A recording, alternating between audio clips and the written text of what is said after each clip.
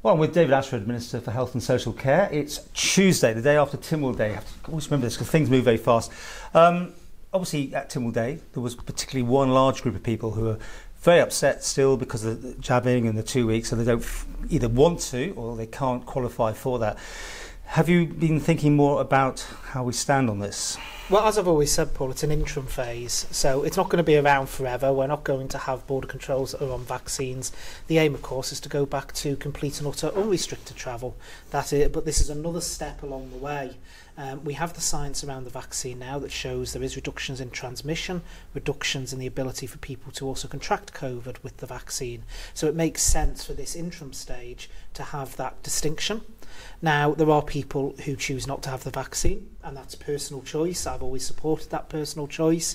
Vaccine shouldn't, from my point of view, ever be mandatory. It should always be a personal choice for the person. But people make an informed choice around whether they want it, and they have to be aware that if they don't, then there's potential restrictions in exactly the same way as some countries don't allow you access without yellow fever vaccination. This is almost human rights for some people, isn't it? I mean, you can see somewhere down the road some sort of litigation or... Well, no, like I say, we're not alone in the world. There's the UK, in fact, this morning has announced that they'll be doing similar measures around vaccination going forward. Yellow fever, countries actually don't allow you entry, certain countries, if you've been in certain jurisdictions without having had a yellow fever vaccination. So this isn't something new. But the thing I need to stress is, like I say, it's an interim stage. This isn't the settled border position that's going to be there forevermore. It's one more step along the way, and we need to get back eventually to unrestricted travel where vaccination status doesn't matter. Any idea of a timetable then? Well, we don't. You know me, I don't put timetables on things, particularly as we've found over the last 15 months, things can move quite fast. So it's important that we do it in a staged, managed approach. This year? Well, I would hope we would start seeing some movement this year. Certainly this isn't, I don't believe, the settled position for the rest of the year now. I would hope we'd be able to take further steps forward to free it up.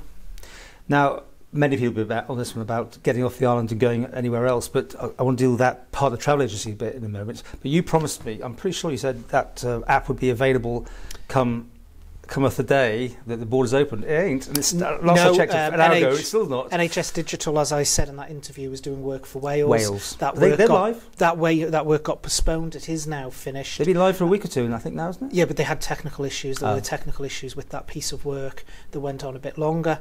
Everything is completed. Everything. I know. I did say hoped. Okay. We are hoping that. I thought it sounded more like if you went, it will be. If you go back and loop, I'm sure you're right. But in terms of it, we are hoping that it will be live as quickly as possible. We are next on their work list, so we are their next piece of work, and we've got to get it live as quickly as possible. But we are in the UK's hands. It is their app. We're an independent country. They're under no obligation to even allow us to form part of that app. The UK has kindly agreed that we can be. I believe Jersey and Guernsey have their own issues in this regard, but we have had it agreed that we can form part of the app. You keep pressure on them, or is it not that sort of thing? Yes, you just have to wait? No, we have been in contact with them again today to actually try and find out where it's up to. But we are ultimately in NHS Digital's hands because it's not our app, and it's them that have to set us to live. So talking to a business person today who needs to go to Spain, I think it is, and they've been onto 111 to double check what can go on because you're told not to ring your surgeries, I know that much. They said it could be 4 weeks, and that's just them reading off a piece of paper. So, are we talking that sort of time? Well, no, I don't know where that 4 weeks has come from. That's what I just got on.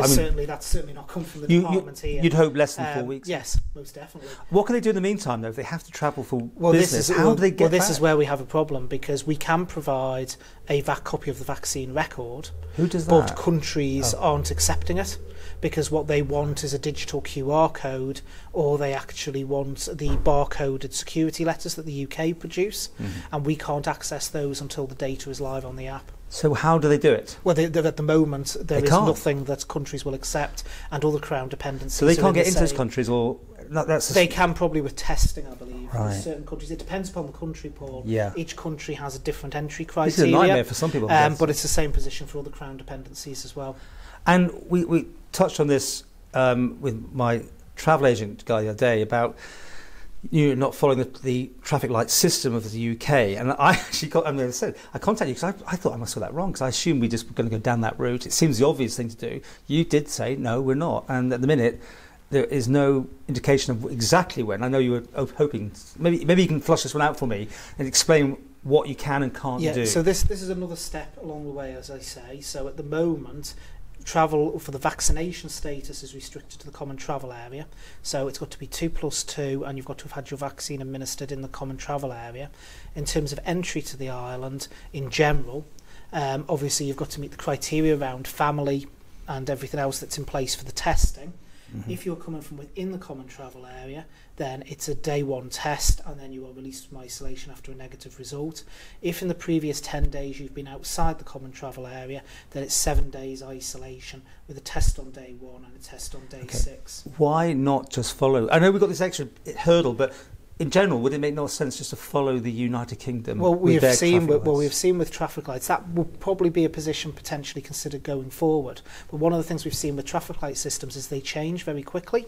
Portugal is a prime example of that, where a lot of people were caught very off guard with the football. They were out for Portugal, and then suddenly they'll be all rushing back because the UK has changed the status. But also one of the other problems you find with traffic light systems is you're very reliant on people not going into a green country, then crossing over into an amber country, because the UK themselves have said they have seen cases of that, where people are going into green countries to try and access them once they're there in Europe, a country that's on the red or amber list, and then coming back via the green country to avoid isolation. So traffic light systems aren't quite as secure as they appear. So it will form, we have uncertainty. So it will form part of our system going forward. But I wouldn't say there is uncertainty, because the certainty is very clear. If you're from within the common travel area, it is a day 1 test, and then released from isolation. And if you're coming from outside the common travel area in the previous 10 days, it's a 7-day isolation with 2 tests. But Guernsey today have just moved us up. They've ramped us up 1 position, and they're about to potentially ramp us up another position. Now that doesn't mean common travel to me. If Jersey is going to treat the Isle of Man as a high risk than it has been, you've seen that. Yeah, but every country has different systems. Yeah, but we treat the common travel area. What have they seen as that just they're that. worried about with us then? Well, everyone has different systems. So I assume in Guernsey they're still basing their system around case numbers, because that's what we've seen an increase in. Different countries have different systems. 220 odd countries in the world, all with unique systems. We use ours based on the common travel area, which is the Channel Islands, the United Kingdom and the Republic of Ireland. So travel agents, will you have to give them some sort of financial support or something? Because I mean, they're the only people now that presumably can't do business at the minute. Well, no, they can still do business, and the isolation criteria is much reduced from where it was. Let's not forget it was a strict 14-day isolation with test, regardless of vaccination status before this. In relation to those who are 2+2, if they've been outside the common travel area, then they do have to do the tests upon arrival. Let's deal with people who get tracked and traced because somebody, at school particularly, I know some people who now the parents are off, the child's off, they've got to go into this whole thing. Now, obviously the parents are double jabbed in 2 weeks. It doesn't make sense, does it, that they have to be... Well, they're not. They're not, exactly. Unless, if you are 2+2 vaccinated, you are not isolated. Not at all? You have to prove to 111 that you've been the 2 weeks vaccinated above your second dose, and you will not be isolated. And no test required then? And no testing required. So what happens then? They get a ping, unless, do of they? course, they start showing symptoms. Yeah. So someone at school... Now there's no class going home or anything like that? No, it's done on an individual case basis. But they announce it and they tell the parents, and everyone who knew that person has to have a... Well, no, the system hasn't changed. Right. So it's high risk. Sorry, I just trying to get it. So yeah, the system has not changed whatsoever in relation to high risk and close contacts. The only physical change is around those who are 2+2 vaccinated, who no longer have the isolation requirement. All the rest of it is still exactly the same. So if you are contacted as a high risk contact of the individual, you will be advised to isolate for 10 days. That will then involve the 2 tests. If you don't accept the testing, then obviously it's 21 days isolation, which again has not changed. But if you show to 111 that you're 2+2 vaccinated, there isn't a requirement for you to isolate. And you show that how exactly? The minute? How do you show that you have had all this thing? They have it on the record? Well, we have your record. It's as simple as that, so they can see it. Yeah, and people can produce their vaccination card as well. Oh, yeah. But the other key point to make as well is that in relation to those that are high risk contacts, the person who is now isolated is the high risk contact themselves. Right. I've got to find mine. Here it is, because there's this thing about the batch numbers and the Indian thing, isn't there? Yes. Got it here somewhere.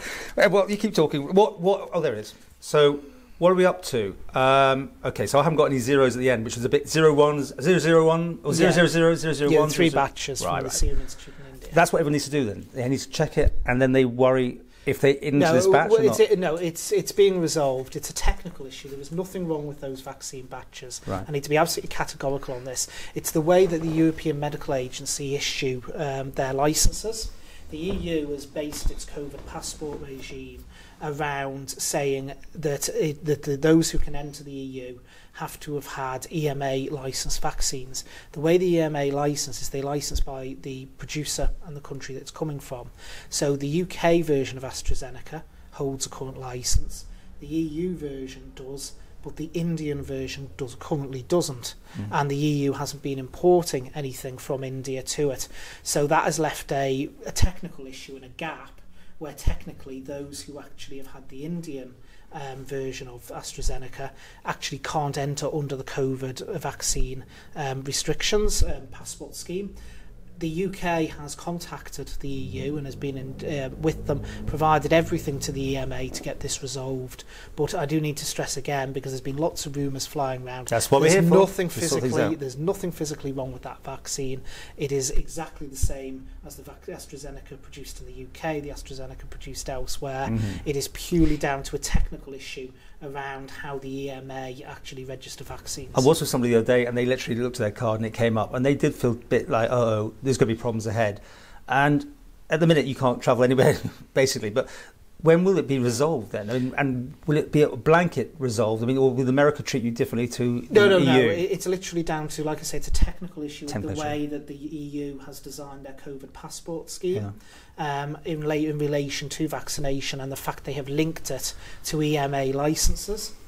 So basically the UK has been in talks with the EU, and they're hoping to have it resolved shortly. This is like a sausages dispute or something with Northern Ireland, by the sounds of it. Is it a bit of brinkmanship going on there? Well, no, it's not brinkmanship. I mean, to be fair to both parties, I think it's something that hadn't been considered. Right. It's now come up as an issue, and both parties are looking to resolve it. Talking about rumours, I'm pretty well updated with people telling me there's lots of COVID out there. We know you've already mentioned that, but there's pressure already in hospitals, people on life support or ventilators. I don't want to overdo it. Is there? No. Will you tell us? Absolute nonsense. Right. Dispute that straight away. Yeah. I can actually say, as of the time of us doing this interview today, there is not one COVID patient in hospital. Right. It is 0. How many in the community at the minute? So in the community, as of the last update, I think it was 43 cases. And does it exactly nail down what that means? Those people. Well, it does. If people go on to the snapshot, which is available on the covid19.gov.im, it gives them the breakdown of what's come from travel, what's locally acquired known source, what's locally acquired unknown source. So people on a daily basis, and the previous snapshots are there, so people can actually see where the origin is. Another one to deal with, a guy came over on the boat, got through somehow, spent the night in a nightclub, and got on the boat the next day to go back, and he was positive or something, and whatever. These fly everywhere. Well, I've got to say, I've not heard that one at all. So, and with the border restrictions we have in place, I understand. What's it been like? I expected that one would have been flagged to me. I mean, on Sunday you got rid of down at the airport. That's gone and finished and is being sent back. That was about £100,000 worth of work, wasn't it, on that one? Does that include when you spent it getting rid of it, by the way? Was that all in the same money you spent? Well, that'll be up to DOI what they do with it afterwards. Okay. But it was all budgeted for. But 250,000 is in the old Iceland / ShopRite, isn't it? Yeah, but when you actually look at the amount of vaccines that have been provided and the speed with which that vaccine rollout has commenced, without the hubs we would not have been able to do it at this speed. The staff at both hubs have been absolutely phenomenal. I went down to the airport hub to say thank you to all the staff on Sunday, on the last day, and it was an emotional time for them all, because they've been like like family down there. They've really had a kind of personal connection to one another, and the work they've done has been absolutely fabulous. The throughput, Paul. I mean, you're double jabbed yourself. Second one, it was. Like the way they're able to get the flow through both of those hubs is absolutely astounding, and the long hours and work and dedication that those people have put in, we should forevermore be grateful for. So the one in ShopRite, whatever you want to call that old building as it was Iceland, that's staying. Yeah, is until September, till the end of this programme. And then if the booster programme is starting at that point, we would need to decide how the booster programme is best delivered. There may be other models for the booster programme, because it's dependent on what type of vaccine is it, how mobile is the vaccine, what's the security protocols, what's the disposal protocols around it. Because one of the amazing things that the staff have done with the airport hubs is they've made it look so seamless. And the way I described it to someone the other day was it's a bit like a swan. It looks very graceful on top, but there's an awful lot of paddling going on underneath to make sure it works. Around the vaccine as it stands, there's dozens of protocols, even down to how the cardboard boxes they come in are disposed of, how the vials are disposed of. All of that has to be complied with, that we, the general public going through the centre, don't see. We just get the needle in the arm and out again. But there's a huge process behind that the staff have to legally comply with.